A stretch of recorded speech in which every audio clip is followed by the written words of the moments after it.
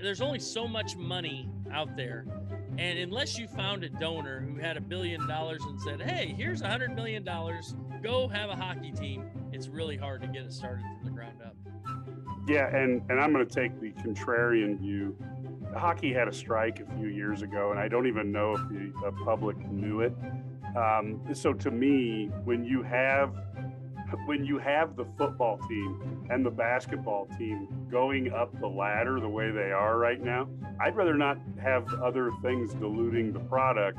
And, you know, if you need $100 million and Sturdy doesn't want to give it, then that's tough for the university.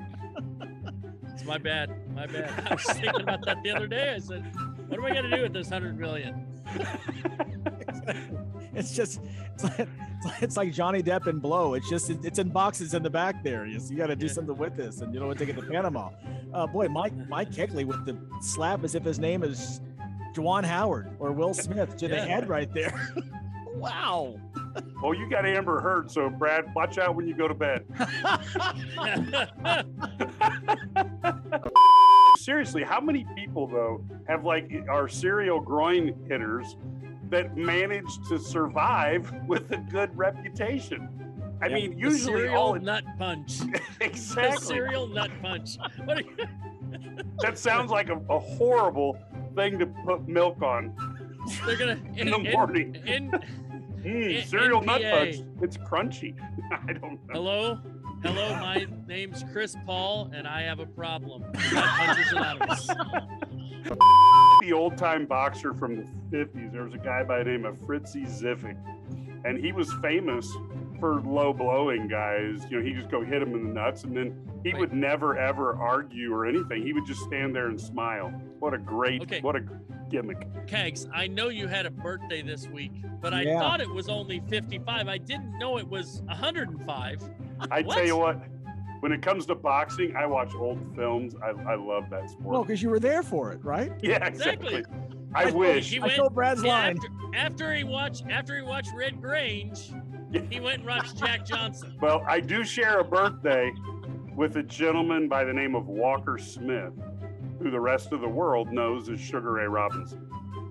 So we're both May 3rd guys. So there we have it. Educational. That's what this show's all about. Education.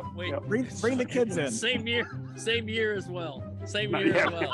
Yeah, not the same year, but the same birthday. So obviously I was inspired by his legacy. Oh my. Bring the kids in. You remember Alcoholics Anonymous, AA? Now we've got NPA.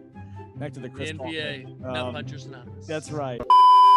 I'm thinking maybe I don't go to the Ozarks now, because who knows what could happen. Media needs to figure out how many people associated with Marty have died in the Ozarks or disappeared. Exactly. Randomly disappeared. I have not started that yet, so I've got all those ready to go.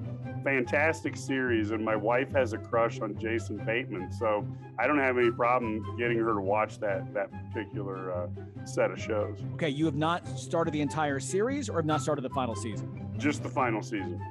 Okay, fair enough. Jason Bateman, by the way, before we go, I gotta get this in. The movie State of Play, remember that? Russell Crowe, Ben Affleck. Mm-hmm. Jason Bateman is in it for about 15 minutes, steals the show. Right? The great line, he's in the motel, and he goes, hey, oi, you sleeping with that guy? Huh? Yeah, what are you doing here? Yeah, you got a guy? Huh? I got a guy. I got a girl too. I don't want to leave anybody out. Best line of the movie. Like, it's like this really intense movie, and then he throws that out like, oh my goodness. So